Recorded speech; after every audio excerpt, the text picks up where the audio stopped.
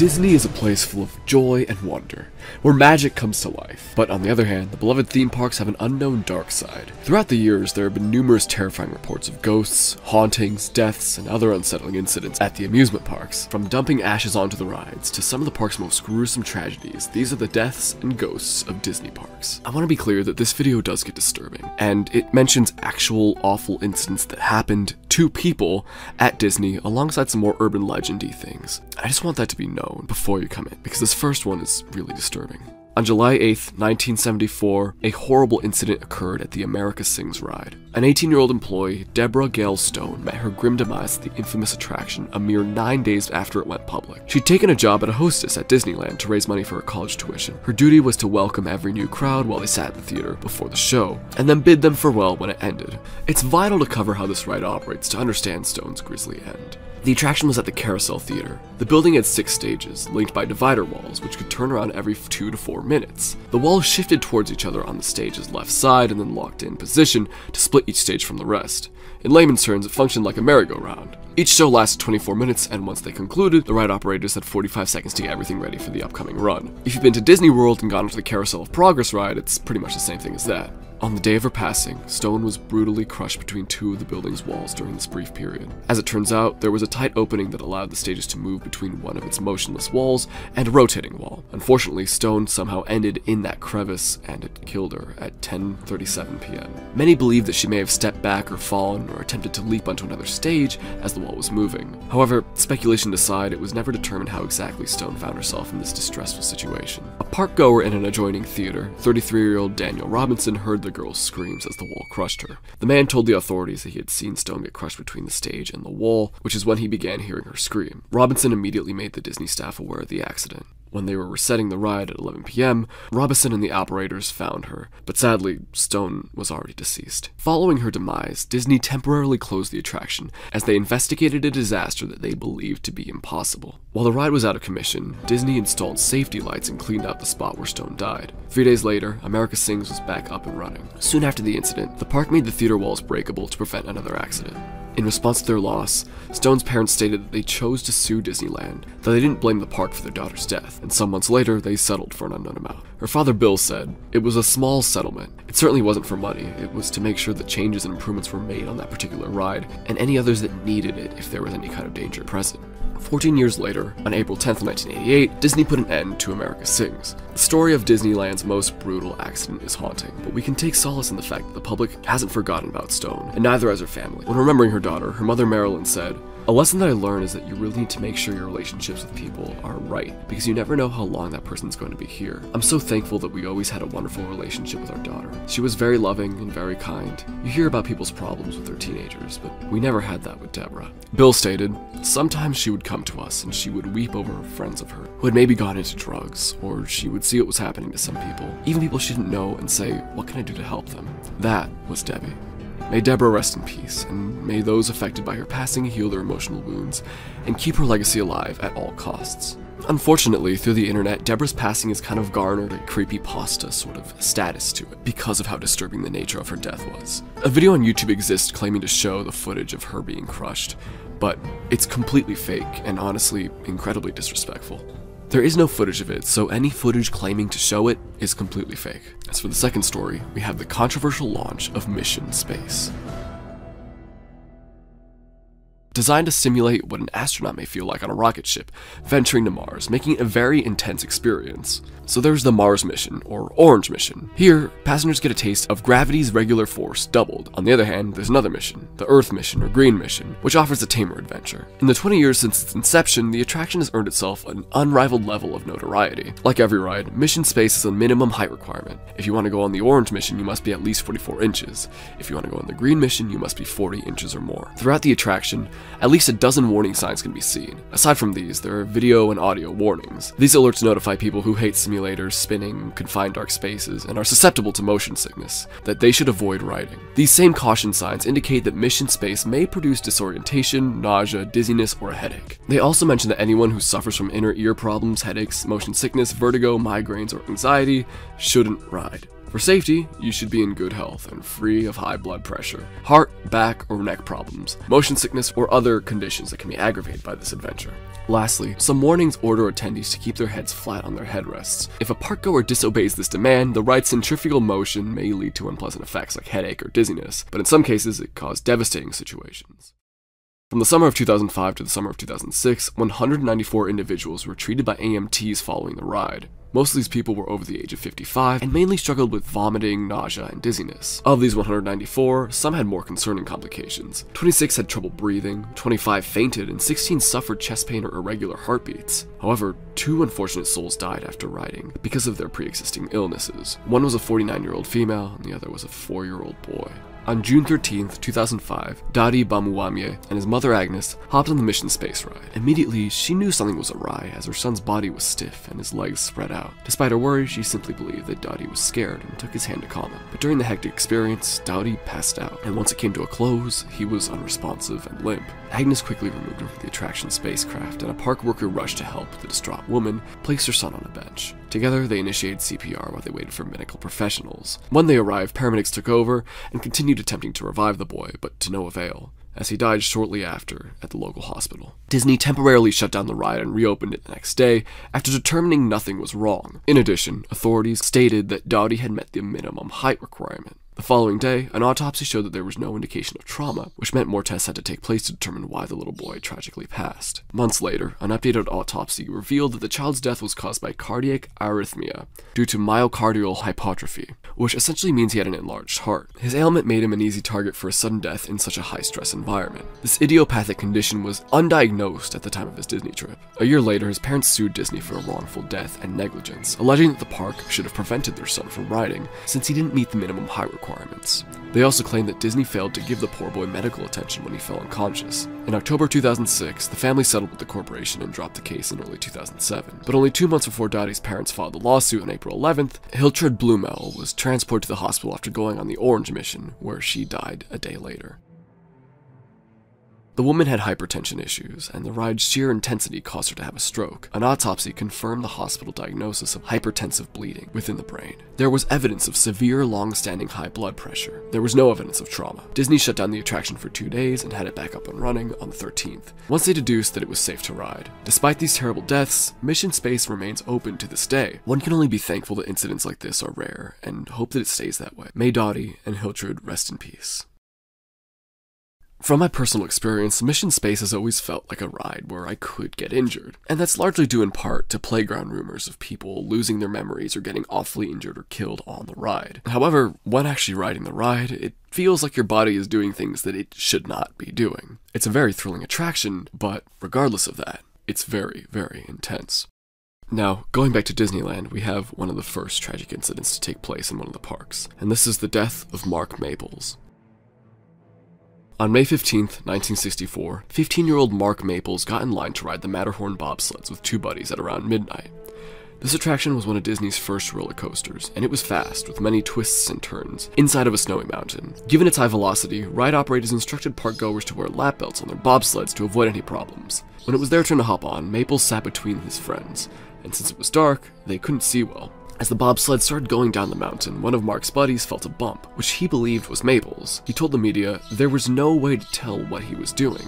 It's kind of a bumpy ride. I was looking up and heard a noise, looked down and recognized Mark's sweater as he was falling out the ride, said his other friend. The exact details of what transpired that night are uncertain, but Disney theorizes that Mark undid his seatbelt and stood up while the ride was moving, at an estimated rate of 20 miles per hour. He then seemingly hit his head on the concrete mountain's side and fell vertically about 1 foot, lying beside the track of the sled. The following day, Mark's dad stated that the park staff didn't believe his friends when they said he had fallen out. It wasn't until 2 girls who were on the ride behind them verified the story before it was shut down. When EMTs came to the scene, Maples was out cold, and immediately taken to the hospital for critical head trauma. The teenager was placed on a ventilator and unfortunately succumbed to his injuries only 4 days later. Despite their best efforts, investigators could never establish what occurred that fateful night, as Mark's death was eventually ruled as an accident. His passing is marked as the first in Disneyland's history. May he rest in peace. So what we've just talked about here are very, very real things that happen to real people. And the weight of this situation can't be overstated. These events are absolutely awful and traumatizing to everyone who witnessed them, and completely scarring to the families involved. And I want to make that known. What happened to these people is incredibly terrifying and traumatic. And because of this, I want to give just a quick moment of silence for the victims involved. May they all rest easy. As for our fourth story, we have the ghost of George in Pirates of the Caribbean. We are now moving into the urban legend side of things, so the vibe is going to change a little bit. A paranormal urban legend has surrounded the Pirates of the Caribbean ride at Disney World for many, many years. This myth is about George, who is suspected to be a troublesome ghost that's haunted the attraction for decades. There are multiple adaptations of his tale, but they all generally abide by the story that George was a former construction worker who helped build the ride, and while he was working, he either fell or was crushed by some sort of large object, like a beam, which immediately killed him. Some versions of the urban legend claim that the ride's tall tower crushed George, which has earned the title of George's Tower. It also stated that his initials are carved into that tower, and any attempt to get rid of them are pointless as they keep coming back regardless of their efforts to remove them. Soon after Disney opened the ride, a depressed older woman occasionally visited the attraction and requested to ride it by herself. Ride operators would allegedly witness her talking to herself and uncontrollably crying. This woman was believed to be George's grieving mother. Since his death, George has been known to haunt the ride and torture the employees and parkgoers alike, unless they pay their respects. Well, George isn't evil, he's certainly naughty. According to the urban myth, Disney staff must wish the spirit a good morning when they begin their workday, and bid him goodbye when they're preparing to leave at night. If they fail to comply, George will make their jobs a nightmare by making the attraction act up during the day. Some employees will blame these errors on the night shift workers for failing to say farewell to the ghost in the previous night. If riders behave poorly, George will discipline them by damaging the attraction. George also particularly enjoys haunting women, as some female attendees have allegedly felt someone touch their behinds or pull their bra straps. When looking for the culprit, these ladies find no one, and are left bewildered. Other additions of the urban legend share some of George's additional ghostly hijinks. However, while these myths are very, very detailed, no definitive proof of George's existence has ever been found. Since 2005, there have not been many known reports about this Specter's antics. The Pirates of the Caribbean ride's breakdowns are no longer an issue, and there's never been a confirmed death of a construction worker while the ride was being built. But this doesn't necessarily mean that George doesn't exist. Every ghost story is rooted in some sort of truth, and George's tale is likely no different. If you're ever on this ride, ensure that you behave well, so the spirit doesn't mess with you. Thinking of Disney makes me think of food. Turkey legs, Mickey pretzels, churros, whatever. And thinking of that makes me think of today's sponsor, HelloFresh. This spring, you've got places to be, and ideally, you don't want to be in a kitchen all evening. So, you might as well leave your meal planning and grocery shopping to HelloFresh. With the quick and easy recipes and 15-minute meals delivered right to you, you'll save on a lot of time and hassle. With HelloFresh, you know you're getting top-grade food because it comes from the farm to your door in less than 7 days. Whether you're trying to save money, eat better, or stress less, HelloFresh is here to help all three. Join America's #1 meal kit today and say hello to your most delicious year yet with fresh ingredients and chef-crafted recipes at a price that you'll like, delivered right to your door. If you're like me and feel hungry all the time, go ahead and add some snacks, breakfast, or quick lunches to your order. Just simply go on the HelloFresh market and make your pick from what you'd like to add to your box. For me, HelloFresh just makes things so much more convenient, and it's truly a lifesaver when I need to eat something in a pinch. Thank you to HelloFresh for sponsoring today's video. Go to the link in my description and use code Raymundo16FM and receive 16 free meals plus dessert for life while subscription is active. For our fifth story, we have the Tower of Terror Ghost. A former Disney cast member has haunted the Tower of Terror for ages. The employees of this attraction are bellhops, considering the tower is a hotel ride. This ride has 4 loading docks: Charlie, Bravo, Alpha, and Delta. These platforms load onto 2 drop shafts, Foxtrot and Echo. A long time ago, one of these bellhops was working Delta and boarding visitors onto the ride. Out of nowhere, the man collapsed and died. The cause of his death is still unknown, and despite his sudden passing, the ride was never closed. When the park shut down for the night, bellhops must ensure that the ride is functioning properly, and would have to ride each platform individually. The issue was riding Delta. Park staff would ride Alpha, Bravo, and Charlie first, then go on Delta together because the dead bellhop allegedly haunted the stuff. While no one has ever claimed that he's dangerous, like George, his goal was to mess with the workers. As they were riding Delta, it would suddenly stop at random intervals. The lights would also flicker. Certain cast members have stated that the Specter could be spotted in the tower's boiler room. They'd catch a glimpse of it from the corner of their eye, but once they tried to look at it straight, it vanished. A supposed video of the spirit has been captured at the ride. While there's no concrete evidence to support the validity of the story, just beware if you're ever on this ride and board the Delta platform. Speaking of found ghost footage, our next story is actually about exactly that. In the decades since the founding of Disneyland and Disney World, several ghosts have been recorded on video. However, none are as well known as Mr. One-Way, the Fireworks Ghost, the Rock Ghost, and Walt Disney's Ghost. A parkgoer waiting to go on the Space Mountain ride began talking to a ginger man who was kind but seemed a little odd because he wasn't up to date with all the recent changes that Disneyland had made. Others had labeled him as a young teenager wearing clothes from the 70s. Once their turn came, the rider sat next to the red-headed man, and when the roller coaster finished moving, he noticed that the man was gone. He instantly notified the ride operators as they were baffled, and they told him that no one was with him. He had just interacted with Mr. One-Way, a phantom who talks to individuals waiting in line and rides with the lonely passengers. He vanishes before the ride ends, hence why he's named Mr. One-Way. Security cameras have caught the purported wraith on video, sitting with a single male to ride the attraction. Given the attention the spirit attracted, Disney eventually published a statement where the company denied its existence, and clarified that the images and videos of the Specter were created with special effects in post-production. On June 26, 2021, TikTok user MyCinema135 uploaded a video where a ghost could be spotted on top of the Sleeping Beauty castle at Disneyland during the night's fireworks show. Disney guests saw a ghost during the fireworks show. Did you miss it? I'm going to show you one more time. Deep behind the castle wall, they noticed this figure. Depending on how one perceives the footage, the phantom may look like a giant or a person of average height. If that's a real ghost, it must be enormous, says a commenter. But it appears like the more plausible option is correct. The original video, titled Ghost Watches Fireworks from Disneyland Castle, was uploaded on September 18, 2009, and the recording shows it's a person, yet many remain divided on the subject. Some have even claimed that it's Walt Disney's ghost. One user wrote, "If this were a real ghost, I hope it's Walt's." A YouTube commenter offered its explanation for the supposed Specter. "Yeah, sorry. I know it feels awesome to think you caught a real ghost, but as others said, it's a conductor with a suit, meant to blend with the night sky, but the firework lighting made it visible." Another explained, "This person is a Disney cast member wearing a camo costume to blend in with the night sky. He's there for safety, and also to make sure that none of the shells from the fireworks go into the parts of Fantasyland." On a Disney forum, some claimed that the footage looked that way because of double exposure and that it had been superimposed. However, despite the many theories around this video, the spirit in the video is most likely an employee responsible for supervising the fireworks show. Their identity is shrouded in mystery, and we'll probably never know who was atop that castle, but at least it's not a ghost.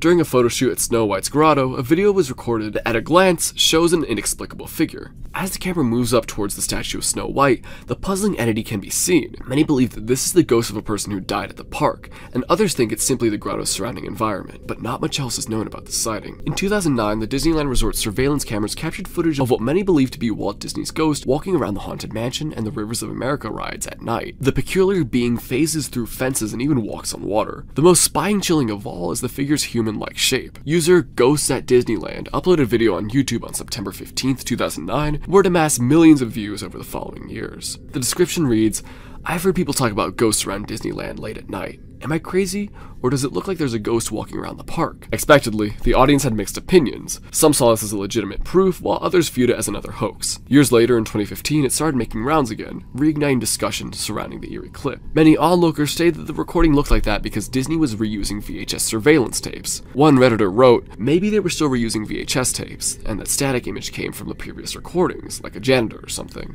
It is compelling in any case." Another replied, "So a few years ago they were still using VHS? It's hard to believe that Disney would not have gone digital by then." Whether it's Walt Disney's ghost or simply an after-hours employee will forever be an enigma. However, one can hope the beloved man has been able to see how his creations have touched countless people around the world. Another thing I'd like to mention is a ride that Disney used to have that was known to be traumatizing and scary. This was Extraterrestrial Alien Encounter. Back in the early 1990s, Disney was in need of rides that appealed to an older audience. Their current loadout of attractions weren't hitting the spot for thrill seekers, which Michael Eisner, the CEO at the time, wanted to change. This resulted in the most horrifying and traumatizing ride Disney had ever created. This ride was initially conceptualized to be a ride that was based off of Ridley Scott's Alien. Disney Imagineers felt that concept was too dark for the Magic Kingdom, so it was later changed to follow the story of XS Tech and their teleportation technology. The ride's initial test run shocked and disturbed its patrons, with many many of them complaining about how horrifying the ride really was. You'd think that this would make Disney want to tone down the horror, but rather they actually made it even scarier, upping the atmosphere and the vibe of the ride to be much, much scarier and dramatic. Something that's also incredibly strange about this ride was a promotional video created by Disney for the ride, which included interviews from alleged real UFO abductees, which shared some genuinely disturbing stories that were treated as fact in the documentary. In fact, parents complained regarding the way the information was shared in the documentary, fearing that the information would be harmful to the developing minds of young children, which made Disney pull syndication of the doc. It then became lost media, until it resurfaced on the internet many years later. Some have their own theories regarding the documentary, claiming that they have been trying to tell us something with this documentary and ride, which, as fun as it sounds, I don't really buy.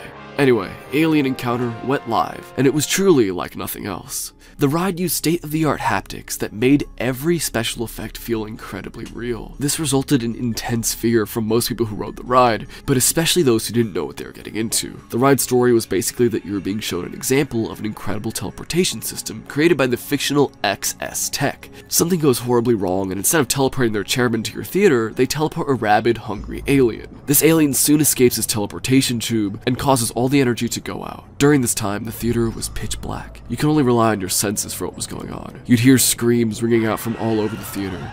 The alien would fly around, wings flapping air on everybody. The alien would also land on patrons, which they could actually feel with special effects on their shoulder bars and chairs. Eventually, after the alien messed with the audience a good bit, a technician would walk through the building to try and get the power back on. This was an actual living Disney cast member, who would actually shine a flashlight into the audience from above. A feed of his night vision goggles was shown on screens throughout the theater. Eventually, the alien would eat the poor technician, leaving warm water to spray all over the audience. His blood spraying everywhere. Eventually, the alien is once again captured and the riders are set free. Needless to say, this ride was absolutely insane and would still be truly mind-blowing to this day. The ride spawned many urban legends regarding the attraction, and for good reason. The ride eventually became less and less popular throughout the years, and became a walk-on, which, if you look at the other attractions surrounding it, kind of makes sense. But it's still disappointing. The thing is, you'd have been just a walk away from Buzz Lightyear's Space Ranger Spin, the People Mover, Space Mountain, and the Carousel of Progress. This ride just didn't really fit the general vibe of Disney, but was still insanely cool and fit Tomorrowland perfectly. Unfortunately, in 2003, the end of this ride's life came with a re-theme to Stitch's Great Escape, a ride based off Lilo and Stitch, which reused many of the ride elements from Alien Encounter. Unfortunately, this ride was not well liked by people, as it tried to be kid-friendly but was still a bit too scary and wasn't interesting enough. For older riders, the ride's most hated aspect was the chili dog burp effect, which was allegedly so disgusting that it caused tons of riders to nearly vomit.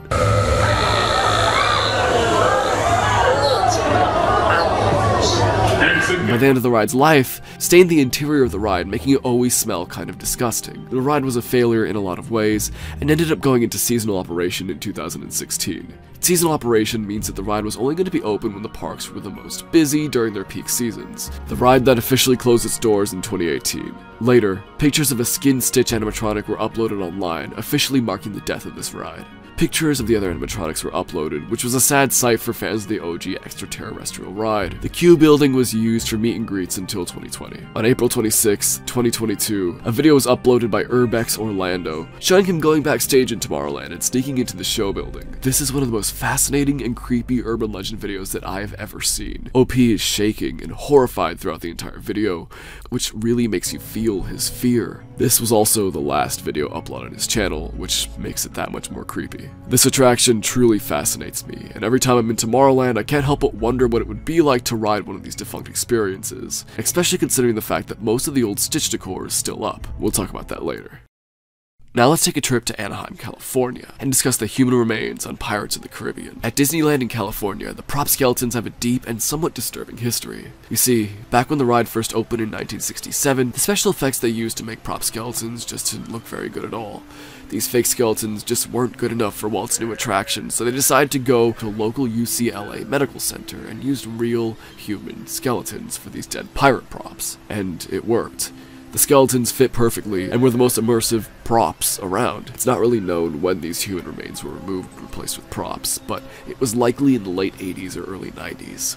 However, many believe that they didn't remove all the deceased body parts from the children's ride. The ride features a scene of a skeleton in a bed looking through a magnifying glass. Above this dead pirate is a skull on the headboard, the skull looking quite a bit different from the other skeletons that litter the ride. The skull and the crossbones under are worn and brown, and the skull is far more detailed and flawed than the others. For years, it was rumored that they forgot to remove this skull, and it was indeed one that used to belong to a living person. This creepy legend was spread throughout the world, both on the internet and during recess with kids trying to freak each other out. After discussion of this was known far and wide, Disney cast members actually confirmed that the skull is indeed that of a dead body. It's now normalized and just kind of a regular everyday fact known by Disney fans, but to me, it's still a somewhat gruesome and fascinating fact. And I find it really cool, honestly. Our final story is a very real one, which may change your perception of the parks when you're in them. In the late 1990s, a parkgoer dumped their loved one's ashes on the Haunted Mansion attraction, and it essentially birthed a decades-long trend. For the most part, there have been numerous incidents of scattering human remains every year. Disney attendees will place the powder in pill bottles, plastic bags, makeup cases, and even lipstick tubes to conceal them in their backpacks or purses. When they enter the park, they'll disperse them in flower beds, bushes, lawns, outside the park gates, during the fireworks show on certain rides like It's a Small World or Pirates of the Caribbean, and the moat below Dumbo the Flying Elephant. However, the Haunted Mansion ride is the most popular destination for visitors to drop off ashes.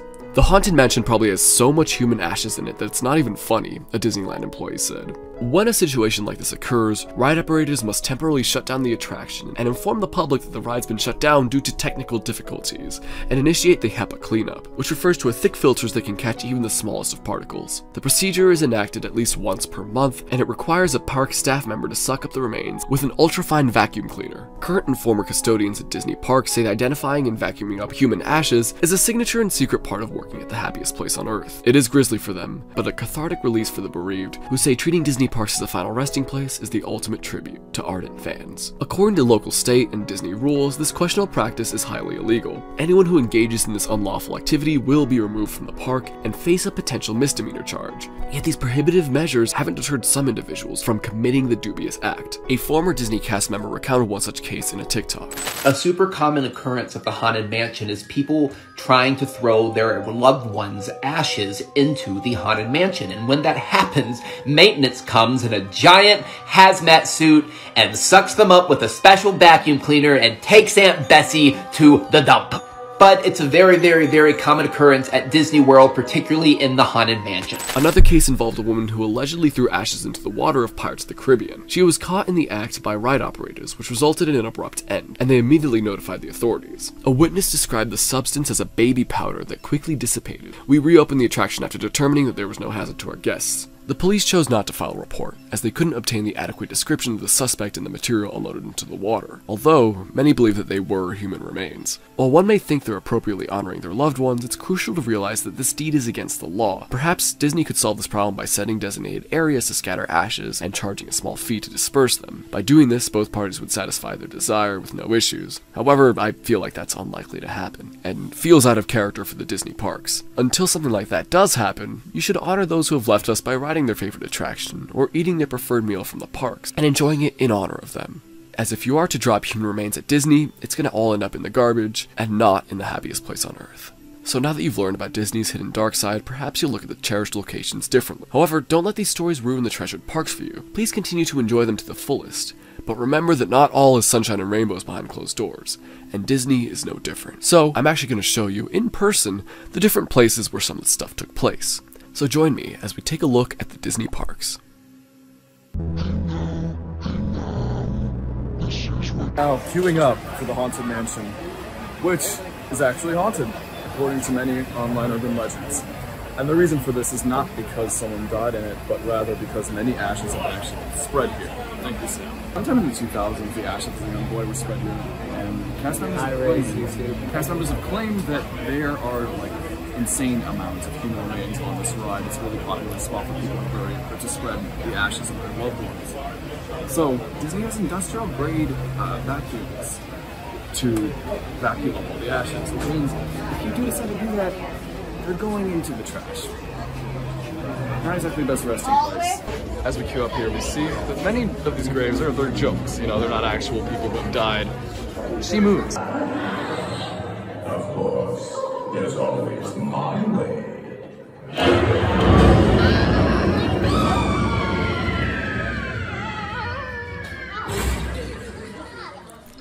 So, yeah, we didn't find any ghosts or anything, but it's still kind of interesting knowing the history of the place, and I guess kind of the notion that you may be breathing in, like, human remains as you're in the ride. Creepy stuff.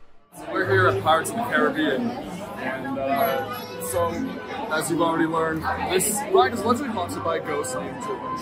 He also stopped the boat for those dressed with pirate gear on.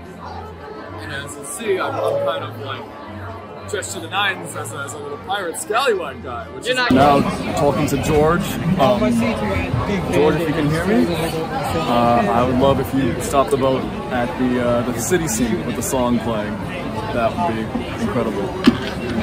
Let's see what happens. With all due respect, I come here in peace. I'm just a big fan of this ride, big fan of pirates. Yeah, we'll see what happens. Remington, don't give up. Drink up, me out is your home. That's us. Can't see me, but we're stopped at the burning city scene. We're moving slowly, but we got stopped where I asked to be stopped, so I don't know.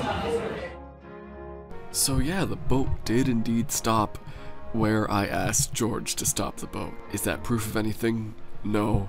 If you've been on this ride, it stops a lot. But it was still pretty cool in the moment, and it made me excited. Although, what was more odd about this ride was actually the people that we had on it in front of us, like in the boat. It was these incredibly rowdy kids, and at the start of it, they were like standing up and splashing water at each other.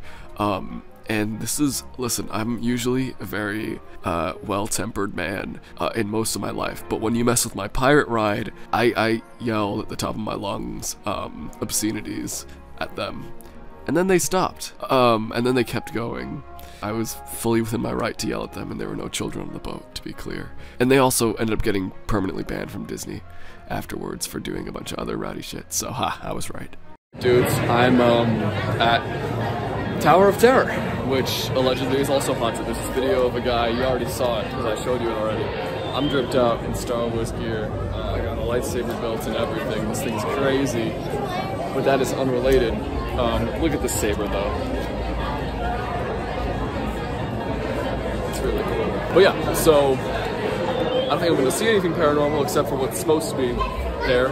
But I should note that I'm on this ride now and I'm doing it, so it's happening. So I saw no ghosts on this ride, but something terrifying did happen. You saw that $250 lightsaber I had just bought, so I'd had it in the, like, bag thing that they give you, the horrible cheap sheath, and I had that sheath by my feet, and I didn't anticipate the ride to make it go that high. The cast members were just like, yeah, put it by your feet, it'll be fine. So what happened was that I put that there, and then when the big drop happens, basically, like, it's faster than freaking 0 G's, so it started floating up and almost went out of the chute to the open part of the park, and I grabbed it midair and slammed it down and just put my feet over it. So it was almost a horrifying loss of way too much money for an overpriced product. Alright, so we've had our fun in Florida. Now, let's go to California. So, right behind me here is currently Star Wars Launch Bay. It wasn't always that. That used to be America Sings, where that tragedy happened, which was covered earlier. I'm on the line for Space Mountain right now, which is supposedly haunted by a ghost by the name of Mr. One-Way. Now, if I see a tall ginger man who disappears, then that's our guy. If I don't, and maybe he's real, maybe he's not. We'll see. Space Mountain is here, it's real. So, obviously not at Disney World is this urban legend a thing. No, it's only at this one on account of the fact that you can sit next to someone. It doesn't really work if you can, you don't see the person behind you. We're about to get on, and I love this ride at Disney World, so like, I'm gonna love it at land. I probably rode it a solid, maybe 20 times when I was there earlier, so yeah, it was fantastic. I'm alone, but if there's a ginger dude sitting next to me, I'm gonna freak out. The ride was incredibly fun, and not at all like I was expecting. No Mr. One-Way, but still, amazing experience, and I'm glad I was able to ride it. There's nothing like the post-roller coaster hairdo that you get. I don't think it looks bad, honestly. I kind of appreciate it, but good stuff. I then visited Pirates of the Caribbean, which honestly is a much better experience at Disneyland than it is at Disney World. It's much longer and more immersive and cool. And I saw the skull on the headboard. Pretty fascinating stuff. I don't got much else to say about it. Love it though. I ended up heading over to the Matterhorn, which kind of took a new meaning for me when I was there. It made the experience a lot more anxiety-inducing than it would have been otherwise. However, I rode the ride just fine. I just came out of it kind of shaken up and slightly in pain. It's an old roller coaster. I then went over to the Haunted Mansion and finally got to see the Hatbox Ghost in person once again. I once again think that Disneyland's version of the Haunted Mansion is better than the one at Disney World. I guess fight me in the comments if you disagree. I saved what I feel the most interesting is for last, and that is extraterrestrial, or the, remains of Stitch's Great Escape that still remain in Tomorrowland that you can actively see. Every time that I'm in Tomorrowland, I can't help but just kind of daydream about the place. Extraterrestrial.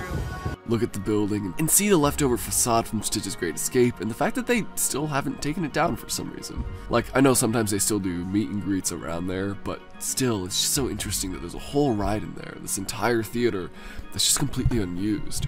A friend of mine who has many friends who work at Disney World told me that they actually use the old theater as a break room, which is genuinely so freaking cool. So every time I'm walking around tomorrow, every time I'm on the People Mover, I can't help but wonder what it looks like in there. Can't help but wonder if they're working on something, and how much of the original extraterrestrial ride remains.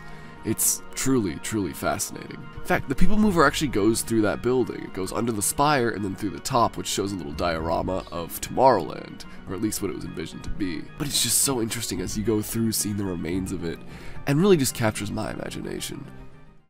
So that wraps up for the video on the dark side of Disney parks, and I hope you enjoyed it. Apologies for how I look and sound.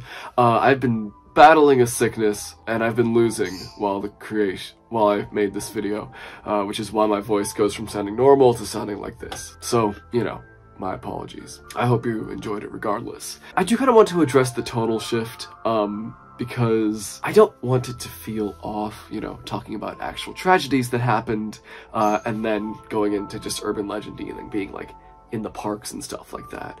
I just really want to emphasize the weight of the situations that many of these people found themselves in, and the way it still affects people to this day, and how real that is. My deepest condolences go out to all the families, and I'm so incredibly sorry that any of this even happened. And I don't want it to seem like I'm using them for like clout or something like that. It's just stories that I found very interesting and captivating, and kind of warning signs about this place, which is something that I find very fascinating. The sort of corruption of an innocent thing is one of the most effective types of horror for me when it's done right, and when it's real things that happened, it's a truly fascinating and disturbing thing. I would also like to note that if you want to hear about more of this Disney sort of talk, funnily enough, my podcast, the Blood Manor Bloodcast, just released an episode the other day where I talked to Danielle from Z100. In that, we discussed Disney and the cremated ashes and all that stuff. It's a great show. I'd highly recommend you check it out. You love the Haunted Mansion. Have you heard the legends of the Haunted Mansion? No, I haven't. I don't think I have. Well, the main thing really is that people spread their ashes at the Haunted Mansion. So that's where I want to be too. Okay, that's my big thing. And when I die, I want to be at the Haunted Mansion. You want to be at the Haunted Mansion? Yeah, so go ahead. Okay, so unfortunately, I'd hate to burst your bubble, but Disney actually has a protocol for this. Okay. Because it happens so much. Oh, I'm sure. And they basically close down the ride for maintenance and have a bunch of people in hazmat suits with giant HEPA filters, essentially industrial grade vacuums, and they vacuum up all of the debris. So I would be in a HEPA filter? I hope you enjoyed the video, and this is my third video of March, and I'm going to go rest now. Thanks to HelloFresh for sponsoring this video, and I'm out. I've been Raymundo 2112, you've been a great audience member, and I'll see you in the next one. Good night.